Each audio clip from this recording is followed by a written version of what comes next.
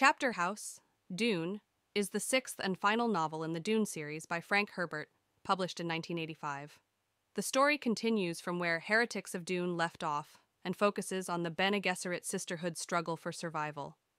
The novel introduces a new set of characters, including a new Duncan Idaho ghola and a young girl named Sheeana, who has the ability to control the giant sandworms.